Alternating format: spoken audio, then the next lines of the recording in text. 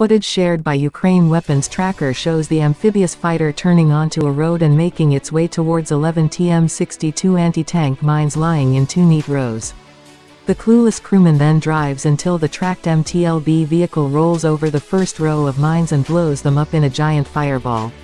The driver, who survived, is then seen sitting in shock surveying the remains of the smoldering vehicle before collecting his belongings and walking away from the scene of total destruction.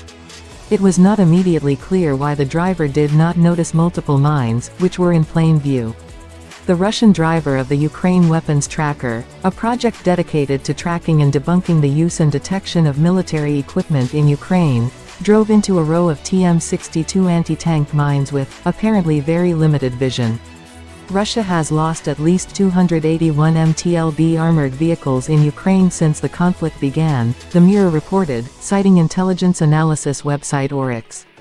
Ukrainian forces claim to have destroyed or captured more than 5,000 combat vehicles like the MTLB so far, the UK news agency said. Meanwhile, more than 90,000 Russian soldiers have been killed. Unaccounted for or wounded so badly they cannot fight, the Moscow Times reported this week, citing the independent Russian media project iStories. Even allies of warmongering Russian leader Vladimir Putin are acutely aware of the loss.